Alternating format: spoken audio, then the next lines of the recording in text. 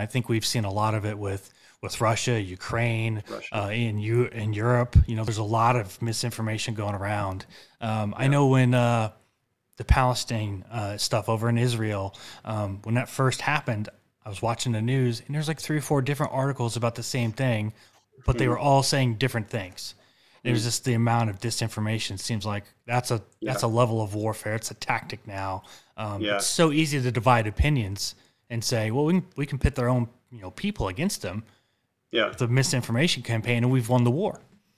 yeah. And so now we're at a point in society where you can just curate the information that you want to be true, and you can go to a source to be told what it is you want to hear. And I see that all the time. And we're all susceptible to bias. I am too, so I'm not on a high horse.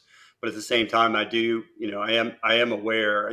I see people that take things at face value because it's exactly what they want to be true all the Yes. time. Mm-hmm. And there's no other. And like, I'm one of those people that understands how many variables there are in every issue and every life. And I sometimes I wish I could look at things with a worldview that was just so incredibly simplistic. But I don't think it's healthy. And I think those are the first people that are going to succumb to the next wave of these big deep fakes and stuff like that. It's not going to matter if I can't think of an example. Let's say, Canada didn't actually invade the United States and take over Wisconsin. It's like if somebody wants to believe that, there will be something online that will show them that just happened.